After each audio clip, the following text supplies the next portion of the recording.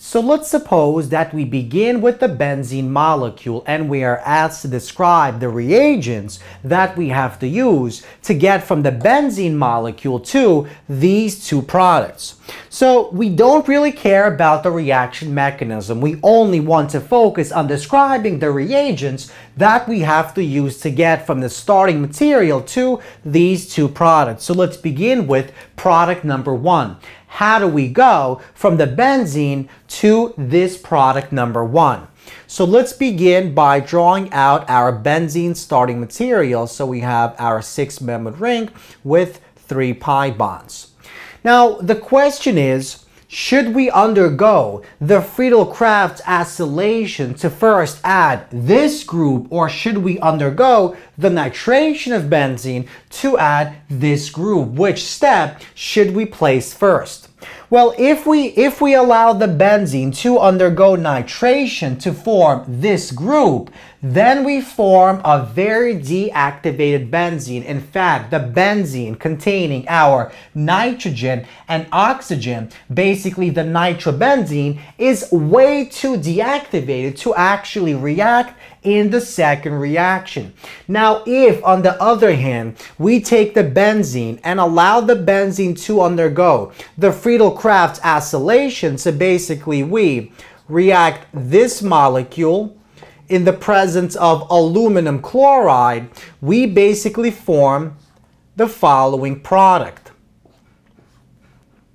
So we form exactly what we want to form. That is, we place this group onto our benzene. Now in the second step, we can now basically mix in our nitric acid, HNO3, in the presence of sulfuric acid. So basically this is our nitration reaction, and we can nitrate our benzene exactly at the meta position. Why?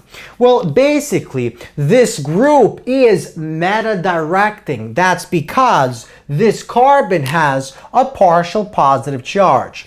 So because this oxygen is more electronegative, it will pull away those electrons more readily, creating a partial positive charge on this carbon, and that means that our molecule, the intermediate of this reaction, will not want to have a charge, a positive charge on this carbon, and so that means this group is not orthoparadirecting, but it is meta-directing. And that's exactly why if we take these two reagents, our nitric acid and sulfuric acid, we produce a nitrated benzene group in which these two groups are substituted 1,3. So that means they're meta-di-substituted. So we have our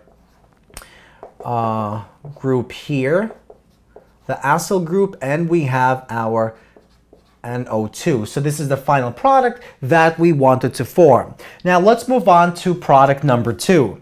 Now product number two is almost the same as product number one. The only difference is we have, instead of the oxygen, 2 H atoms. So the oxygen is replaced with 2 H atoms. So basically, the first two steps to form this second product are exactly the same as these two steps. But we have to add one more additional step to transform this oxygen into H atoms, and this is known as reduction. So we have two reduction pathways that we can take. So either the Wolff-Kishner reduction pathway, or what I like to use, the Clemmensen reduction pathway. So basically we take our zinc amalgam with HCl, we react this with zinc amalgam and in HCl, and this oxygen is basically reduced. It's replaced with 2 H atoms.